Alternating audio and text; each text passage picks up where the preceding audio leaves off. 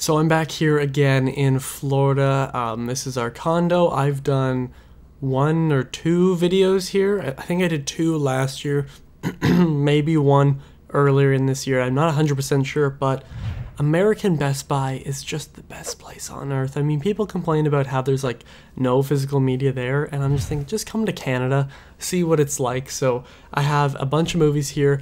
Some of these, I'd say most of these are from Best Buy, one's from Barnes & Noble, and then I have a Funko Pop and a shirt. I'm going to just show you it all today, tell you where it's from. I'm going to start off with the shirt. We'll go to this stuff first, and then we will go to the movies. So this is from Target. This is just your average Fleetwood Mac Rumors shirt, of course. You know, one of the best albums of all time, iconic. I don't have a lot of white shirts. Most of my shirts I have are black, so it's nice to find. I mean, I've seen it a million times, but I was like, you know what, it's like $12 or $13 American, but still. And next up is probably my favorite thing I got. This is definitely one of my favorite Funko Pops, if not my favorite now. I got this specific edition because there is an entire band version coming out. I don't know when. I didn't know this was already out, but that is Robert Smith of The Cure. This is this silver gray one. You can kind of see it's this Hot Topic Expo 2022 exclusive drop. I did not know this was out. I thought this stuff was coming out in like March or something. So they had the standard version of Robert, but I was like, if I'm gonna already get the whole band, and he's just gonna, you know, it's gonna look pretty similar. I think he just has a guitar in that one. Why not just get this one? So this is awesome, and it kind of looks like the Boys Don't Cry thing. And Robert Smith is in my top 3 songwriters and musicians and everything of all time when it comes to music. And of course, The Cure is one of my favorite bands, so that was an amazing find. But the reason you're all here is for the movies. So let's start off with a movie that a lot of you probably own. This relates to something recently, but this is Knives Out on 4K. I didn't own this movie. This was like $13. It is a little bit broken there. You can kind of see it. I had another edition. Like I had a different, like, it was the same thing, but it was just a different copy.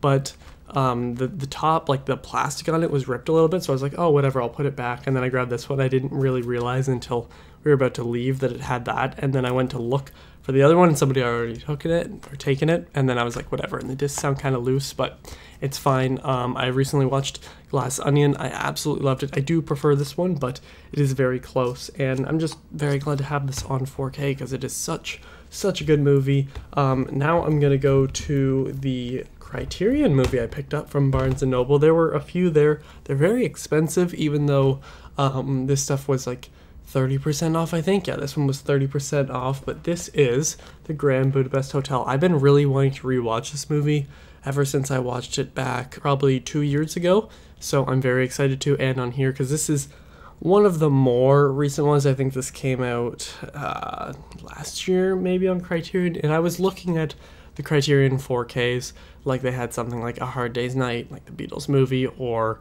Raging Bull or The Irishman, like stuff like that, but I was like, I don't own this movie in any format, so why not just get it on here, because, you know, it's director approved by Wes Anderson, and this is one of the few Wes Anderson movies that I've watched, and I really enjoyed it. I think that when I rewatch it, I'll like it even more, if that makes sense. And that one was from Barnes & Noble. These last 4 are all from Best Buy. This is what I mean by American Best Buy is the best place. So first we'll start off with Carrie. This is recently released, like this month came out. This is the Scream or Shout Factory. I think Scream Factory is probably the best way. This is the Steelbook. All these movies I have are Steelbooks from now on, so this is something that I was looking at online. I almost bought it online. I was like, you know what, maybe I'll find it in a store. It is more expensive than I'd like it to be, but this is probably one of the best horror movies of all time, if not definitely from the 70s, and I rewatched it this year.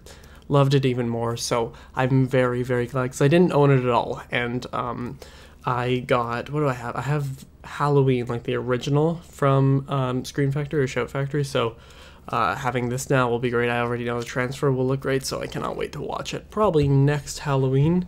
And then we have, let's go with this one.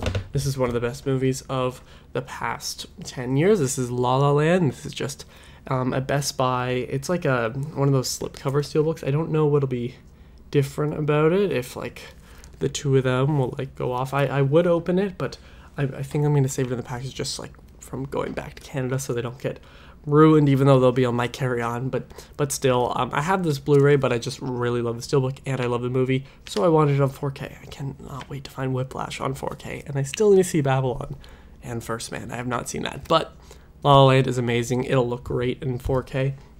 And then the last two relate to each other. If I have this, you already know what the other one will be. This is Reservoir Dogs on 4K. Ignore what this little sick thing is. Like, it's something that you could peel off and will come off with this. But I love the Steelbook because when you, like, it's one of those like this where it has like a slipcover on it, but when you move it, like the ear comes off and on, which is just great with the movie. I kept seeing like the standard 4K, but I was like, you know what, I'll leave it until I find the Steelbook for the 4K, because we went to Barnes & Noble first, and I saw it there, and I was like, you know what, I'll leave it. And then we went to Best Buy, and I saw it, and I was like, instantly grabbed it.